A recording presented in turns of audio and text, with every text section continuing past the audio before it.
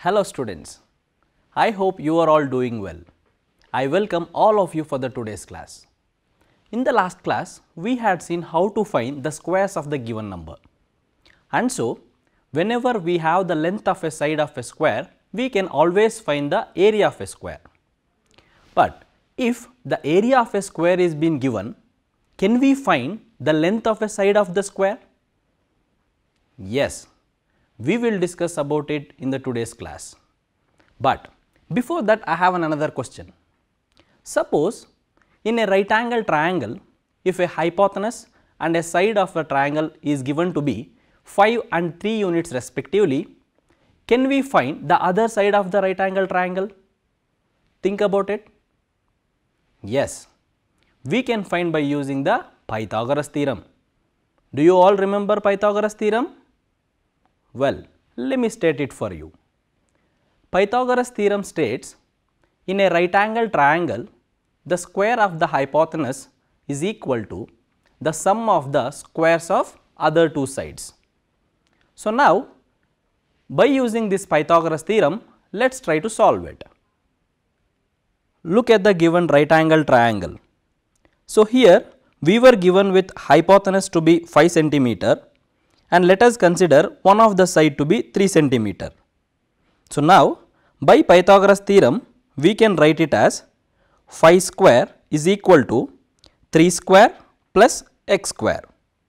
Upon simplification, we can write this as x square is equal to 25 minus 9, which implies x square is equal to 16. So now we need to find a x whose square is equal to 16.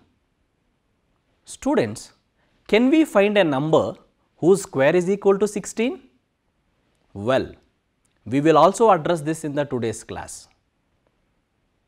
So now, if you observe these two problems, the first one, whenever the area of a square is been given, can we find its length of a side? And the second one, in a right angle triangle, when the hypotenuse and one of a side is been given, can we find the other side? So these sort of questions needs a number whose square is been known. So we will try to discuss more about this in today's class, which is about the square roots. Students, finding a number whose square is known is called as finding the square root, and the number which we find is the square root of a given number.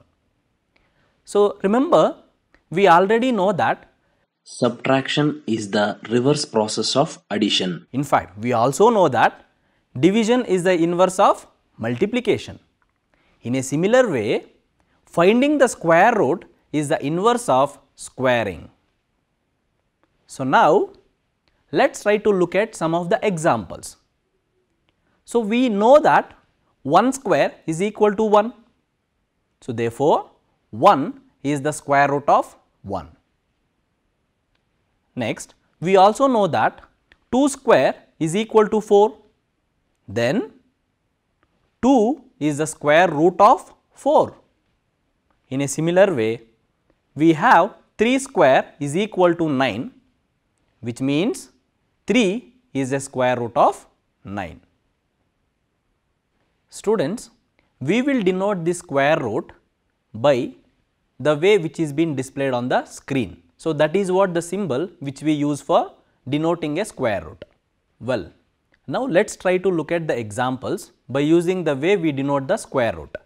So here we have square root of 9 is equal to 3, square root of 64 is equal to 8, square root of 81 is equal to 9.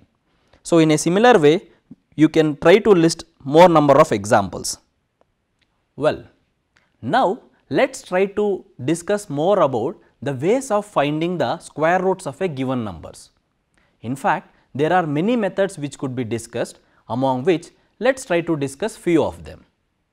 So firstly, let us try to discuss a method of finding the square root by using repeated subtraction. Well, so in this method of finding the square root through repeated subtraction, we will make use of some of the known ideas. We have already seen that the sum of first n odd natural numbers is given by, well, that is n square. So, that means any square number can be written as the sum of successive odd natural numbers starting from 1. We make use of this idea to find the square root of a given number using repeated subtraction. So, let us try to look at this method by taking an example. So, here let us find out the square root of 25. You observe the following subtractions: 25 minus 1 is equal to 24, 24 minus 3 is equal to 21, 21 minus 5 is equal to 16, 16 minus 7 is equal to 9, and finally 9 minus 9 is equal to 0. So, if you observe all these subtractions, from 25 we have subtracted successive odd numbers starting from 1, and so we obtain 0 at the 5th step. Make a count of it, it is the 5th step. So, therefore, we found square root of 25 is equal to 5. Students, we had seen how to find out the square root of a given number through repeated subtraction by taking up an example. So, what we did here is we took the number and we started subtracting the numbers, in fact the odd numbers successively from 1 and so on, and whichever the step where we got 0 at the end, we considered that numbered step as the answer. So, to make it more clear, let us try to look at one more example. So, now let us try to find out the square root of 64. So, as we did earlier, let us try subtracting the numbers, the odd numbers starting from 1 and so on. So, we start with 64 minus 1, which is equal to 63, 63 minus 3 is equal to 60, and so if you keep repeating the same process, at the 8th step we get 15 minus 15, which is equal to 0. So, here we end up with 0 at the 8th step. So, therefore, square root of 64 is equal to 8. Students, now we have found the way of finding the square root through repeated subtractions. So, if I give you any number, will you be able to find out its square root? Well, let me give you 729. So, can you find out the square root of 729 through repeated subtraction? Yes, we can find it, but then it is little tedious because it involves so many subtractions. So, then do we have any other simpler method where we can actually find out the square roots? Yes, we do have it. So, now we will discuss the second method of finding the square roots by using factorization. Yes, now we will discuss the second method of finding the square roots through prime factorization. Students, let us try to observe the prime factorization of some of the numbers and their squares. Upon observing, let us try to discuss, is there any method or a way of finding their square roots. Look at the following table. So, in the given table, the left column represents the prime factorization of a number and the right column represents the prime factorization of its square. Now, look at the number 6, whose prime factorization is given by 2 multiplied with 3. Observe its square, which is 36 on the right column, whose prime factorization is given by 2 multiplied with 2 multiplied with 3 and then multiplied with 3. Now, next let us consider the number 8, whose prime factorization is given by 2 times 2 times 2. Now, consider the square of 8, which is 64, and its prime factorization is given by 2 times 2 times 2 times 2 times 2 times 2. So, in a similar way, we can also observe 12, whose prime factorization is given by 2 times 3, and consider the square of 12, which is 144, whose prime factorization is given by 2 times, 2 times, 2 times, 2 times, 3 times 3. And in a similar way, we can also observe that 15 has the prime factorization 3 times 5, and the square of 15, which is 225, has the prime factorization 3 times 3 times 5 times 5. Students, in the given table, let us try to observe the prime factorization of the numbers and their squares, and let us try to infer some of the interesting facts in it.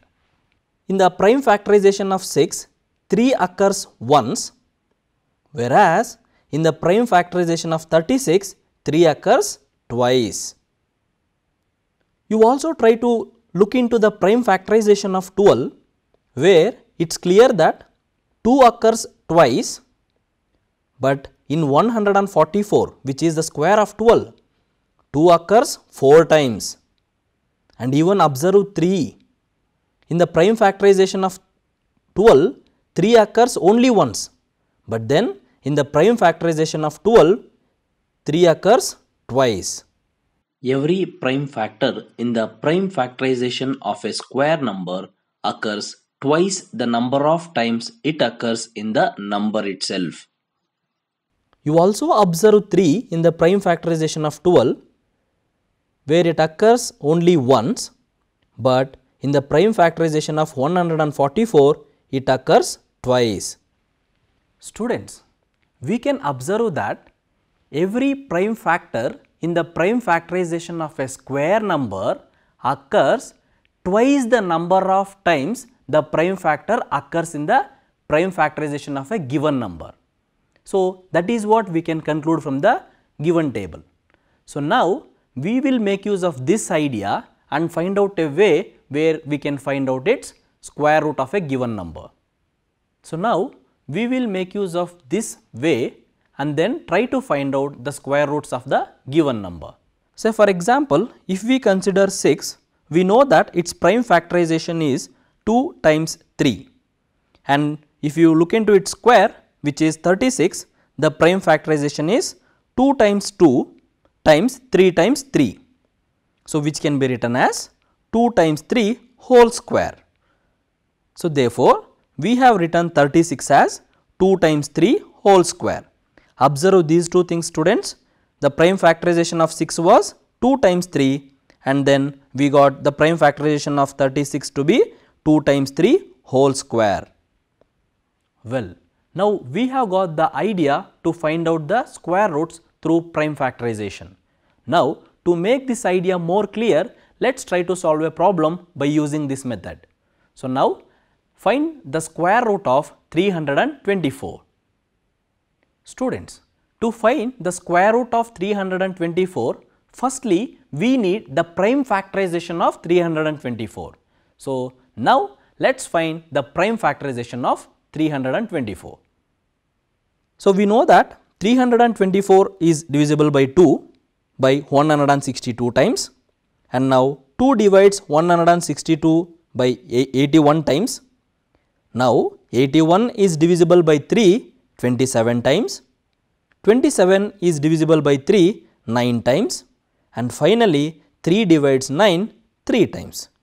If you try to observe all the prime factors, we have obtained 324 is equal to 2 times 2 times 3 times 3 times 3 times 3. Now, let us try to look them in pairs.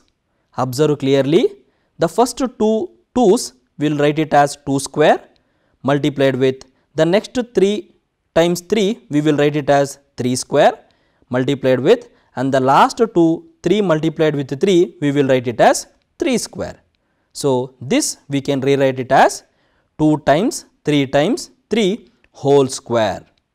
So, we have obtained the square root of 324 is equal to 2 times 3, which is equal to 18. Students, we have found the square root of 324 using the prime factorization. Now, let us also look into another problem.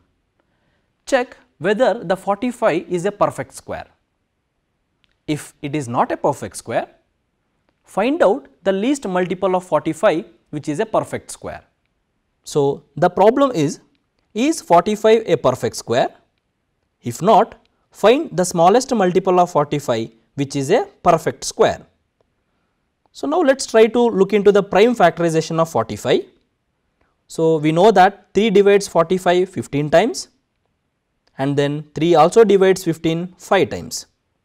So, by this we can write the 45 as 3 times 5. So, here we obtain the prime factorization of 45.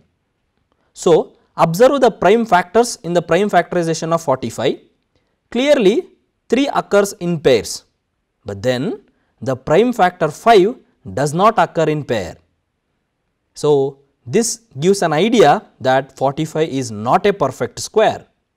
Students, we have found that 45 is not a perfect square. Why? We had 5 in the prime factorization which occurred only once. Now, the next task was we need to find out the smallest multiple of 45 which is a perfect square. How can we make it as a perfect square?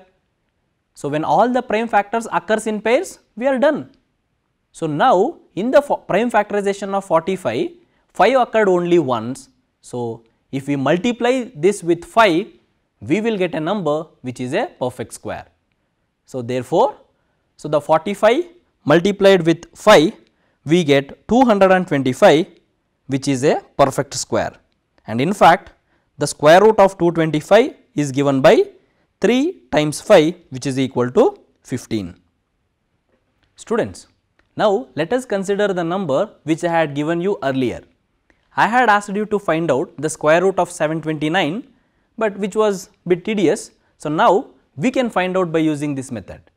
So, look at the prime factorization of 729. So, if you observe 729, it is divisible by 3 by 243 times. 3 divides 243 81 times, 3 divides 81 27 times, 3 divides 27 9 times, and finally 3 divides 9 3 times. So, the prime factorization of 729 is equal to 3 multiplied with 3 multiplied with 3 multiplied with 3 multiplied with 3 multiplied with 3. If we write them in pairs, so 3 square multiplied with 3 square multiplied with 3 square. So, which we can rewrite as 3 times 3 times 3 whole square. So, therefore, we can find the square root of 729 is equal to 3 times 3 which is equal to 27.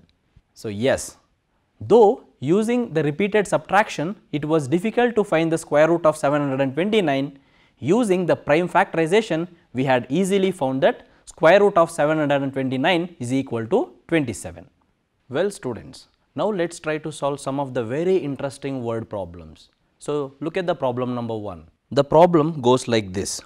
The students of class 8 of a school donated rupees 2401 for Prime Minister's National Relief Fund. Each student donated as many rupees as the number of students in class. Find the number of students in the class. Students, to solve this problem, let us try to make a note of the given information. So, if you observe, it is given that total amount of money donated is equal to rupees 2401. It is also given that each student donated as many rupees as the number of students in the class. To solve this problem, suppose if the number of students in the class is equal to x, then by the given information, amount of money donated by each student will also be equal to rupees x. So, therefore, we can write x square is equal to 2401. So, this implies x is equal to square root of 2401. Yes students, we have got x is equal to square root of 2401. So, therefore, to find the value of x, we need to find what is the square root of 2401. So, we have observed the finding the square root by using prime factorization. So, now let us try to find out what is the square root of 2401 by using prime factorization. To find out this, we know that initially we need to find out the prime factorization of 2401. Let us find it out. We know that 2401 is divisible by the prime number 7. So, 7 divides 2401 by 343 times. So, 7 also divides 343 by 49 times. Now, 7 divides 49 7 times. So, finally 7 divides 7 1 time. So, thereby we got the prime factorization of 2401 to be 2401 is equal to 7 times 7 times 7 times 7. So, now if we make them in pairs, we have got 7 square multiplied with 7 square, which can be written as 7 multiplied with 7 whole square. So, we have got 2401 is equal to 7 times 7 whole square, which implies square root of 2401 is equal to 7 times 7, which is nothing but 49. Yes students, we have found that the square root of 2401 is nothing but 49. So, we have got the value of x. X is nothing but square root of 2401, which is nothing but 49.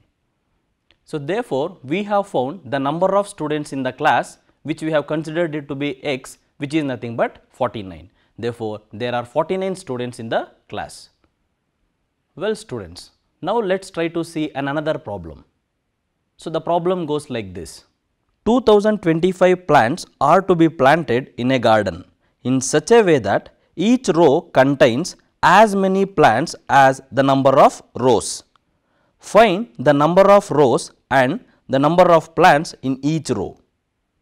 Students, so to solve this problem, firstly let us try to write down the given information. So, it is given that number of plants to be planted in the garden is equal to 2025. So, it is also mentioned that number of plants in each row is equal to the number of rows. Suppose if we consider the number of plants in each row is equal to x, then number of rows is also equal to x. Hence, the total number of plants is given by the number of rows multiplied with number of plants in each row. So, that will be equal to 2025. Just now we have considered the number of rows to be x and also the number of plants in each row will be x. Therefore, we will get x multiplied with x is equal to 2025. So, which implies x square is equal to 2025. Therefore, x will be equal to square root of 2025. Yes students, to find the value of x, we need to find out the square root of 2025. So, again we will use finding the square root through prime factorization and find the value of square root of 2025. So, to do this, we know that initially we have to find the prime factorization of 2025. Let us do it. So, 3 divides 2025 by 675 times. 3 also divides 675 by 225 times. 3 divides 225 by 75 times and 3 also divides 75 by 25 times. So, now 5 divides 25 by 5 times and finally 5 divides 5 by 1 time. So, therefore, we have got 2025 is equal to 3 multiplied with 3 multiplied with 3 multiplied with 3 and finally multiplied with 5 multiplied with 5. So, now if we pair them, it becomes 3 square multiplied with 3 square multiplied with 5 square, which can be written as 3 times 3 times 5 whole square. So, therefore, we have obtained 2025 is equal to 3 times 5 whole square, which implies the square root of 2025 is equal to 3 times 5, which is equal to 45. Hence, we have found the square root of 2025 is equal to 45. So, therefore, the number of rows is equal to x, which is equal to 45, and also the number of plants in each row is equal to x, which is also equal to 45. Students, If we consider the bigger numbers, even this method of finding the square roots through prime factorization becomes very lengthy and difficult. So therefore, we are in a need to explore the new methods which can simplify things. But we will find it out in the next class. Before we wind today's class, let's try to recollect what all things we have learned today. Yes students, we have started with the definition of the square root. Then we moved on to finding the square root through repeated subtraction. After that, we found the method of finding the square roots through prime factorization. And finally, we have also solved the word problems based on these methods. Hope you had enjoyed the class. Thank you.